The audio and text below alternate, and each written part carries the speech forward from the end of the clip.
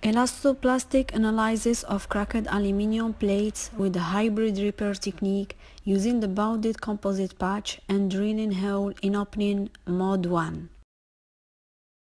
The aim of this study is to analyze the performances of a hybrid repair, combined both of bounded composite and hole drilling repairs.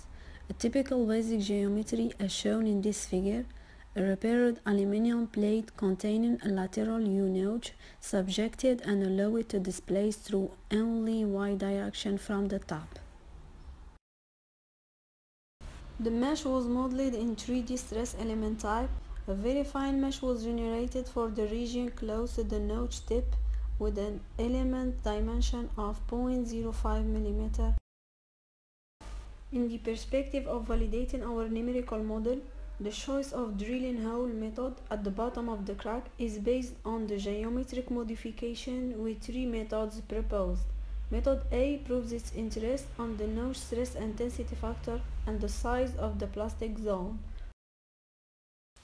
The left figure shows the distribution of the normal stress along the crack ligament for the different repair cases.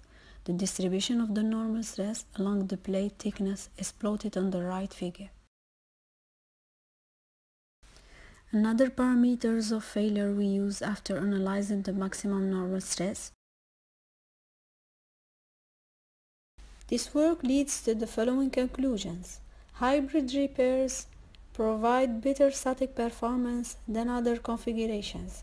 The singularity at the bottom of the notch removed by the drilling provides additional relaxation to the damaged structure.